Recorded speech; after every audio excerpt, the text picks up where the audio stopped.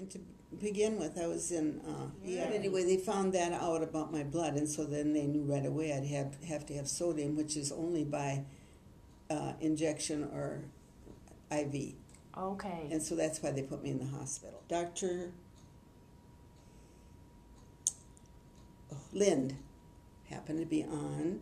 He's my husband's doctor, and it was very good. I like him very much. Oh, Dr. Lind is very, very easy to talk to. He's just like a friend, I guess.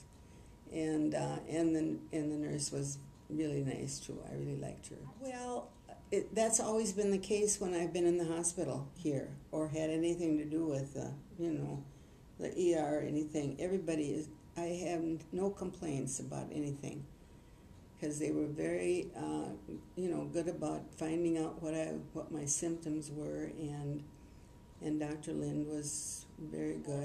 I'd tell him in the first place that we've had, both my husband and I have had really good experiences here.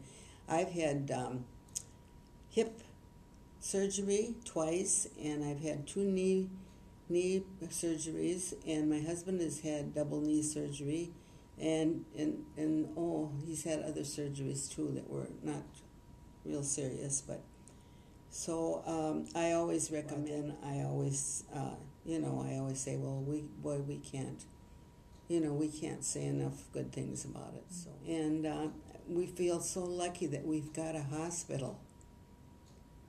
Period, because in a small town like this, I think it's really absolutely wonderful, the things that they can do, for diagnosis and stuff. It's really a nice place.